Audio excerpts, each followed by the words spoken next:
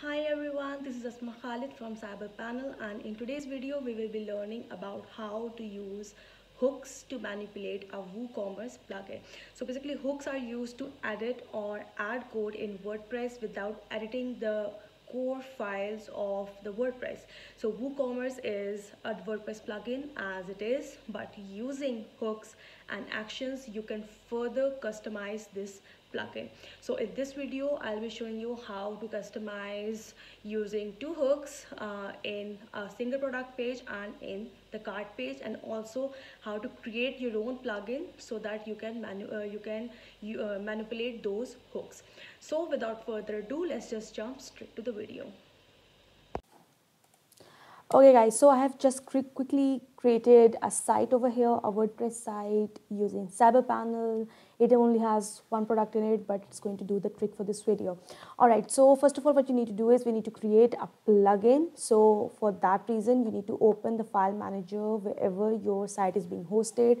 For example, my site is being hosted on Cyberpanel, so I can just simply click on file manager and it will open up the file manager for my site. So once you do that, you'll be able to see all of your basic files over here, your basic files, your WordPress files over here. Okay, so we need to access public HTML, WP content, and plugins. So all of these plugins are the ones that are being displayed in your WordPress site. So if you open your WordPress site, open up your plugins, you will be able to see the same plugins over here. All right, so now we need to create a plugin over here. For that purpose, click on new folder, name it Cyberpanel. You can name it whatever you want. Once it is created, open it up, click on new file, and now we need a .php file over here. Again, we'll name it cyberpanel.php and create file. So once we do that, right click on it, click on edit, and we'll paste this piece of text over here. Once we do that, click on save changes.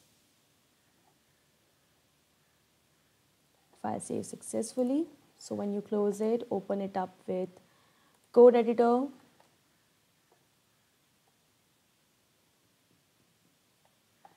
You'll see that we have this code over here. Now you can change the author name over here. You can name it whatever you want.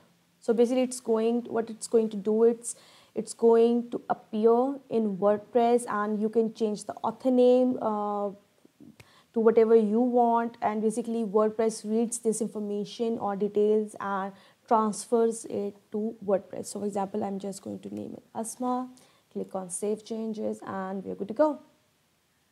So once I do that, I come over here, refresh it, and you will be able to see your Cyberpanel plugin already over here, and my author name is changed. For example, if I haven't changed the author name, the previous name will appear over here. Once I do that, click on activate, and we're ready to go. Alright, so we have created our plugin successfully. It is activated, and now we can start manipulating our WooCommerce plugin using this plugin. So what you can check out is, you can check out all the hooks and a complete guide on WooCommerce hook on our blog page, and from there you can learn about everything that is to know about WooCommerce hooks. So today we will be manipulating two hooks. One is for a single product page, and the second one is for the cart page.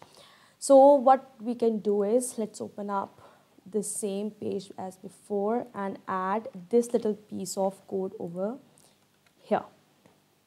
Now before we save it, let me just show you that in our single product page, for example, I only have one product in this page, it's a dummy product page. So when I open this up,